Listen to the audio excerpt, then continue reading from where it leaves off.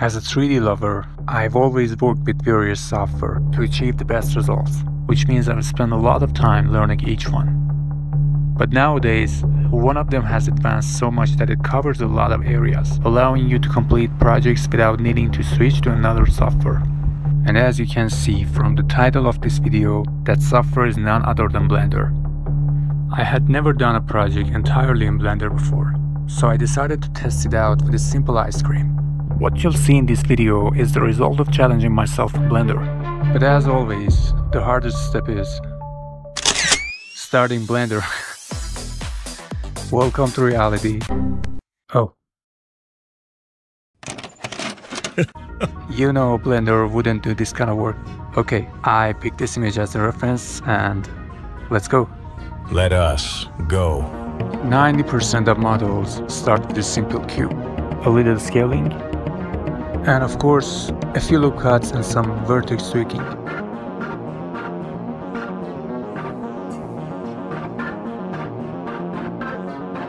Now let's use subdivision surface to see what's going on. 3 levels enough. Instead of lining these vertices one by one, I'll select them all and use the shear button.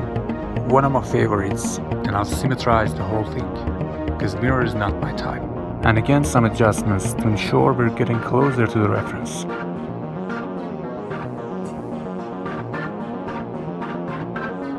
Looks nice so far. Let's move on to the bottom part, which needs inset, scaling and extrude.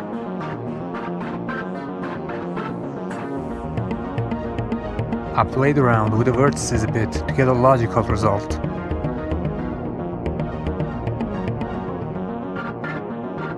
Okay, another part, another cube, 3 level subdivision, and the rest of the story. I don't need these vertices, so select and goodbye. And align these thanks to shear again. Oh, the music ended too soon. Let me add another one.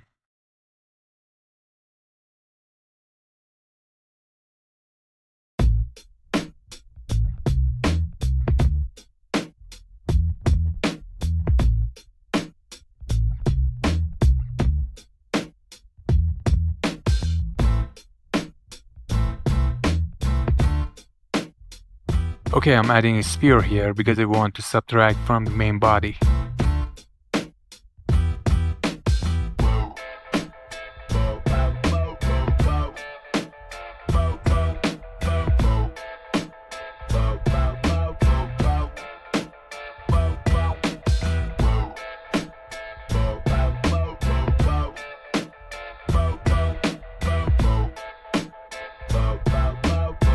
Finally, after dealing with the paperwork, we get to the sculpting part.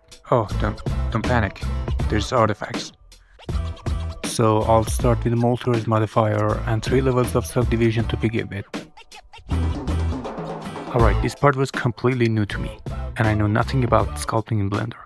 So I watched some YouTube videos for help like this from Filmesh, and with my experience from working with ZBrush, I just started sculpting.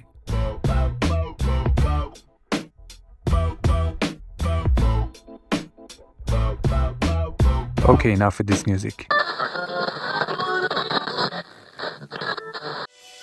Compared to ZBrush, I would say Blender is more user-friendly, but I couldn't find some similar commands I worked with there.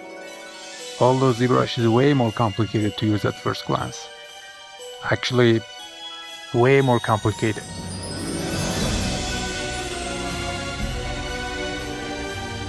I used this alpha, which I made from this photo, to simulate the vanilla part.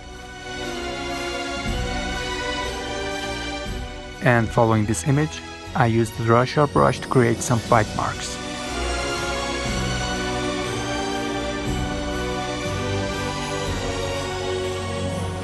And after minutes, not bad.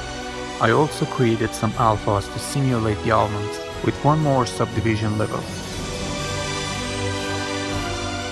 Honestly, I spent about half an hour adding the almonds. You know, perfectionism really slows you down. And for the final touch, I used the mesh filter to smooth out the entire surface a bit, and I liked it.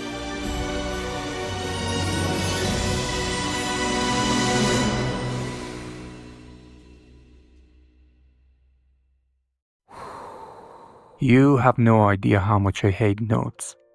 Anyway, for the texturing of this ice cream, I didn't want to go too realistic, because if you look at an ice cream packaging closely, they often stray a bit from reality to attract more attention.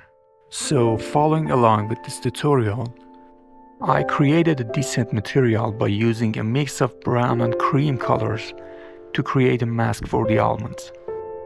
I also added some roughness and noise texture to break up the uniformity of the chocolate model. And nothing much.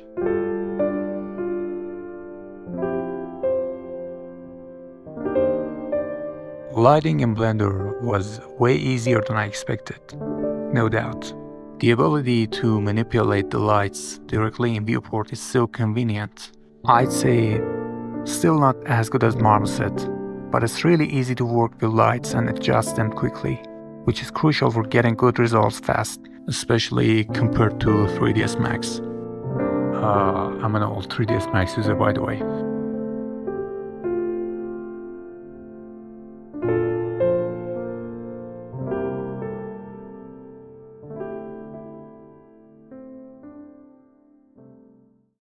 And the final result.